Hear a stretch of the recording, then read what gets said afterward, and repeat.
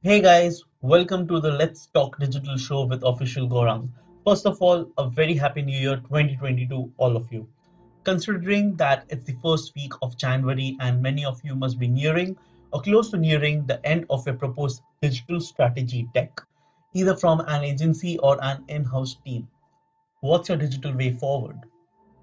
As a small business, there's always this issue of whether you should hire an agency or a freelancer or instead build an in house team. Well, there are various aspects which go along with choosing one or more of the options, and it's very time consuming. There's a lot of issue with the clarity of communications, the creative output, and the most important factor, which is cost.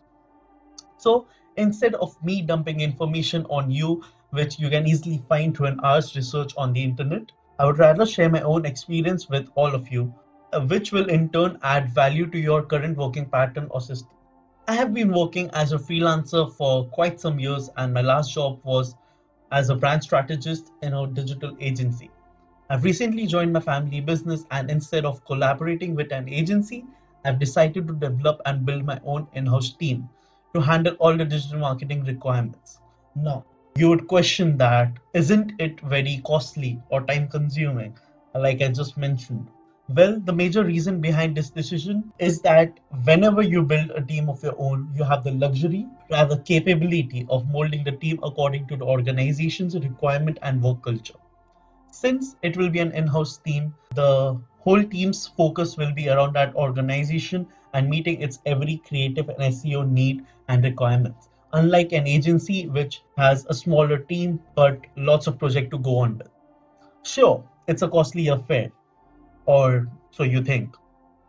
The following are few steps which I have taken, I have tested, and I have seen people doing that, which will allow you to minimize costs and eventually scale up.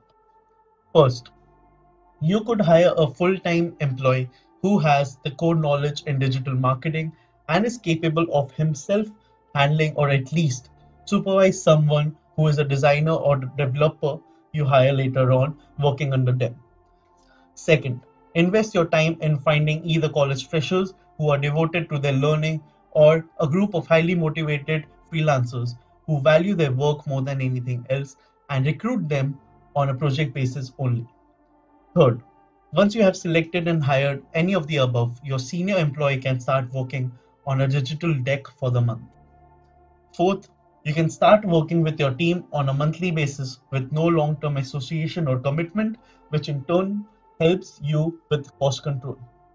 Finally, you can start expanding slowly as soon as you start getting results from your monthly investments. The benefits of doing this is that your monthly costs are considerably low even when you compare it to a digital agency. Thus, even with a considerably low cost, you have an option of utilizing your resources to the max and actually reaping the benefits out of it. You are not going to incur any other costs apart from the fixed monthly or project basis cost which you set during your initial meeting with your full-time employee, either college freshers or the freelancers. Okay, so basically this is a way of establishing an in-house team.